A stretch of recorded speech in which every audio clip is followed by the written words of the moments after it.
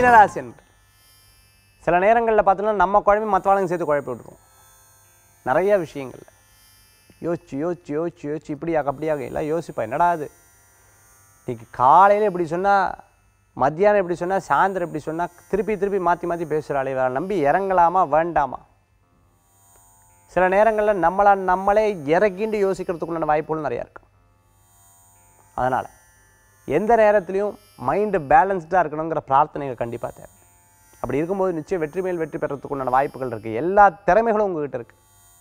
அந்த திறமைகளை சரியாக பயன்படுத்தினால், இதை பேசக்கூடாதுன்னு நினச்சி யதார்த்தமாக லூஸ் டாக்ஸாக அது பேசிடுறது, அதை பேசுகிறது மூலமாக ஐயோ ஏண்டா பேசிட்டோம், இது பாரு பெரிய பிரச்சனையாக மாறி விடுத்தேங்கிற யோசனைகள் இருக்கும். அதனால் நீங்கள் 1க்கு 2 முறை மற்ற வார்த்தை பற்றி பேசுறது பழகிறது ரொம்ப கவனமாக இருக்கணும். பண விஷயங்களில் நல்ல முன்னேற்றங்கள் உண்டு, லாபகரமான செய்திகள் உண்டு, வியாபாரங்கள் அனுகூல்யம் உண்டு.